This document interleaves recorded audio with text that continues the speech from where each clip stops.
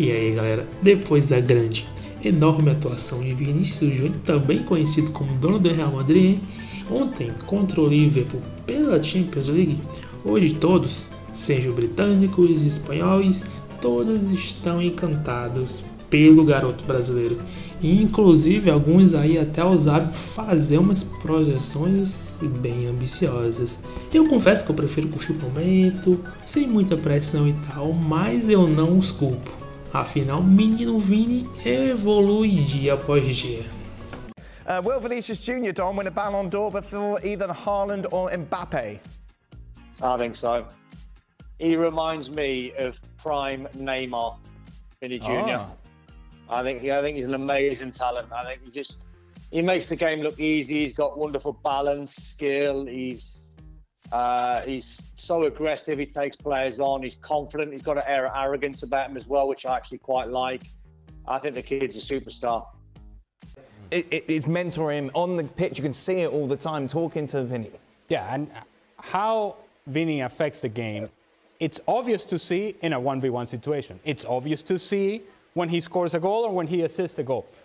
But the fact that he keeps coming time and time again, and certainly going to keep coming when you think about the fact that you're going against Trent Alexander-Arnold, he's saying, oh, goodness, I love me some of this, because you know there's going to be space.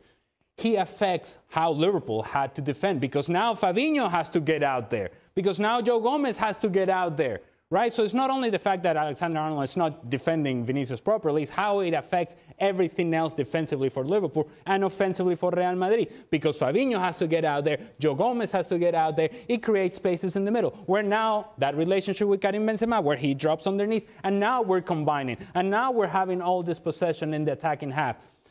Vinícius Jr. right now, when he focuses and concentrates on playing the game and displaying his talent, the special talent that he is world class. He is at an elite level.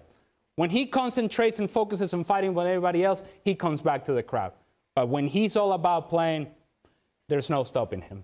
Y Vinícius Jr, cuando un Madrid estaba absolutamente a la deriva, porque no había una reacción futbolística, estaba a la va desbordado. Sin ir al segundo, el primer gol de Vinícius es un golpe para el Liverpool. Mortal. Que la victoria es una noche histórica para el Real Madrid, pero lo de hoy de Vinícius es algo general. Lo que tiene este equipo es que tiene muchos jugadores de calidad, de talento, y en este caso pues ha aparecido Vinícius para sacar al equipo de esa situación crítica, primero con un magnífico gol que ha permitido al Madrid ganar en confianza, meterse otra vez en la eliminatoria, y luego con ese 2-2 que definitivamente cambia el panorama del partido y que el Liverpool ha acusado. Aparte de Vinícius, partidazo de Valverde, partidazo de Rodrigo, que cada vez se parece más a Karim en todos los sentidos, en todas las facetas del juego del francés. Vinícius ha estado letal. Creo que Vinícius, además, este partido de Anfield definitivamente le sube un peldaño más y le sitúa a la altura de los Mbappé y Haaland y compañía, jugadores diferenciales capaces de cambiar un partido en un visto y no visto.